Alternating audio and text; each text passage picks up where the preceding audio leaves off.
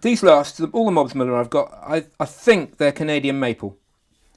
Some people say hornbeams are best. I know it's like for shoemaking, but the clog last seem to be Canadian maple. No idea why Canadian maple, why it wasn't sycamore, but that's what they preferred. And they must have had really good reason for it, or they wouldn't. So anyway, the standard way of doing this is a straight last. You see, it's not a left or a right. It's a straight. And it's a model number 32560. And it's between a 6 and an 8. So basically, the English way is you get a nail and you nail it over there. Okay, like, get this right, like so. The leather is actually Indian water buffalo. This isn't, this is cowhide, but traditionally it was Indian water buffalo, black, suede side out, rolled in a heavy black wax. And you heat it up with a thing called a half-round bottom glazer, which is basically a file, a half-round file that's smooth with a handle on each end. And that's heated up over a gas or over a fire, and then it's rolled onto the leather, and as it heats the leather up, the hard wax in the leather melts, becomes liquid, then you can pull it down to shape.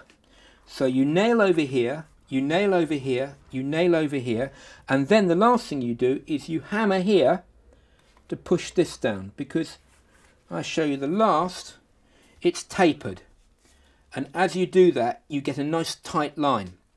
But Thomas James didn't do that. Thomas James's last didn't have a mark on the underside. So what did he do? He got a piece of thread and he stitched it in and out of here, and then he pulled it like a purse and tightened it up all underneath. He then did the same here and here. He got a piece of thread, and as he heated the leather he pulled it down with thread. So his lasts he used for 40, 50, 60 years, never had a mark underneath them, except just at the heel where you tap. You just tap there to tighten up that line. The English ones use nails and they're all wrecked. But Thomas James didn't do that. He said he was a very precise man. So as soon as you've got this stitched and you take it off, what you end up with is you end up with a shape, which this hasn't got at the moment. And because you've taken it off and it's all tucked in, you've got a little pronounced toe there that you've made by drawing this in all the way around it. So you take it off the last, you've heated it up, it's set, it's gone cold and set. You then present it to the sole, but you've got a straight. So how do you get a straight onto a curve? You just move this slightly forward. That makes this side fuller and this side shallower. Just a tweak. That's all you have to do. And then you pin them up and the customer comes in and tries them on, because they're all made to measure. So you can do all your final stuff with your customer, which of course you can't do by post. But that's, you know, when it's a village trade, people come in and you try and you move it around and you ease it. So that's how that's done. And this is a Welsh slipper. It's think of a backless Swedish clog with a very small back. It's basically what it is. You put a clasp over here, just a click-on clasp. I'll show you some later. Or you can have one side of this longer and have a button. Or some of them were just stitched over, so you'd have this stitched over that and stitched down, but it's not adjustable then. And these were a yard boot. You could go out of the house, come back in, and just kick them off at the door and put slippers on. So that was very economical style, most economical style out there. It uses least amount of materials, and when you cut them, there's very little waste from the way the pattern's shaped on the hide. It's a good style. I'll show you an English clasp. That's pretty much the same thing. There's a clasp. Okay, this is a child's clasp. There were two different clasp manufacturers. There was John Watts and there was Horsfield's, and they were seemed to be the two manufacturers up north that made clasps. So this is more of a boot. You see, it's much higher and it fits more around the ankle. The slipper fitted more as a shoe from there to there. This fits more around the ankle. Now this is a stitch. Now if I put my finger inside here, there's no thread. And there's no thread on that side either. Now, it could be neater, but it is tough. And basically what you do is you get 5 or 6 strands of cotton, and you taper them. So you start one there, you start the next one there, next one there, next one there, and then you twist them, and you rub them in a heavy wax. And they used to have different waxes for different temperatures. So in the winter they use a softer wax than they'd use in the summer. When I first started, you could get different types of wax. But what you do is you go through at the bottom, and you have a curved needle, right, like a surgeon's needle, and you twist it through and up. But you don't go right through the leather, you go through the edge. So it's quite gory. So say this is the leather, I go through here, I come out here, I go up through here, and I come out here. So there's no stitch going through. And I run the thread through, and after I've done the thread, it's spliced onto Russian boar's bristles. It has to be Russian boar's bristles in the old days, because that was very cold there, so the bristles were more bristly. Okay, and also Russian boars are a hell of a lot bigger than European ones. So it's very much as you splice a joint onto a rod, how you do it onto the Russian boar's bristle. But you twist it and lock it onto the boar's bristle.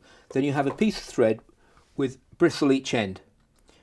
And what you do is you start off and you run one through, and then you make another hole just further up, and you go through again, but this time you put the bristles opposite each other, so they run through the hole.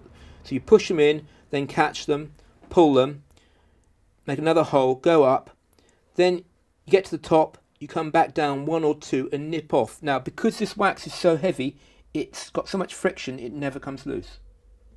So you just come down 1 or 2 threads and lock off. Now, by the force of pushing that thread together, you've actually raised this because it's under tension. So that then hides the join. So it's a great stitch. Unfortunately, when it breaks, if it breaks, you can't fix it because you've sent them off to the other side of the country. So it's not quite so good for stuff by post. So I don't use this. I use a synthetic thread and do a much cruder stitch. But because the thread is less likely to abrade, it lasts really well. But this is the old-fashioned stitch, and this is probably about the only, I've only done 1 or 2 pairs with this, and that's how it meant. That's a traditional clog. It's got brass nails, soles are actually too thick really. There's your irons. Okay, now this particular type of iron has little tags, and you bend those over so that you can't catch it on the ground and pull them off. So you have lots of different types of iron, and you can match up your heels with your iron so that you can make them. These don't fit actually, they should be pretty much the same curve as that. The front's a little bit better. That's a common round. Your nails are pretty much the same as a horseshoe nail. It's pretty much exactly the same thing. It's a wedge. It's a slightly, if you look at it from above, it looks like a matchbox, and then it tapers down on 4 sides. And you bend them slightly curved, and you flatten the edges, and when you put them in, they turn and lock. That's the idea.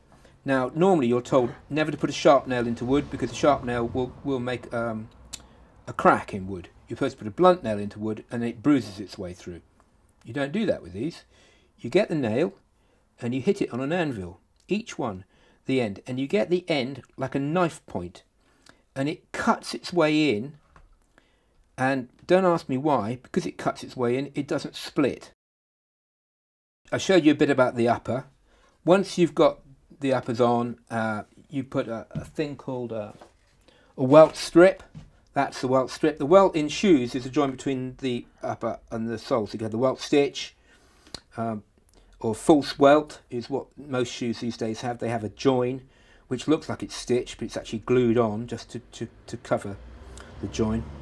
But that's the welt strip, and on these I've just chamfered this. I always chamfer this. It's something I do, other clog makers don't.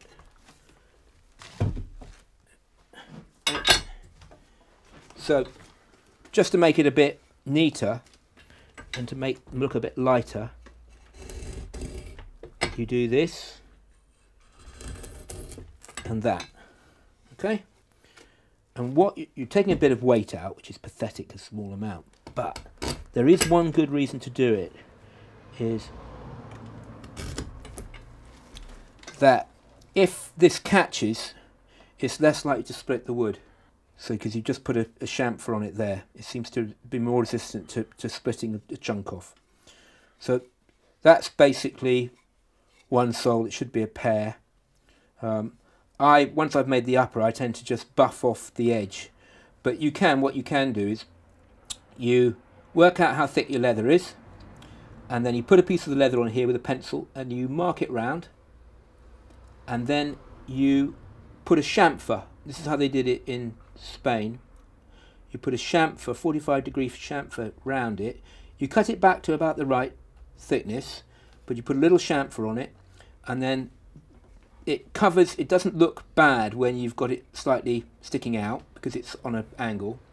And the other thing is you've made the wood slightly proud of the leather, and that protects the leather joint. I tend to make them flush, which is fine, but they tended to make them slightly proud. What you don't want is them to be, the leather to be prouder than the wood, further out than the wood, which modern machine soles nearly always are, because they're uniform thickness all the way round. And of course in here you have a heel counter quite often, a piece of leather to stiffen up the heel and reinforce it. That makes the whole thing fuller here. So if you use, you tend to find that they overlap at the back. It's very bad for a dancing clog because when you click the two together, you catch the nails.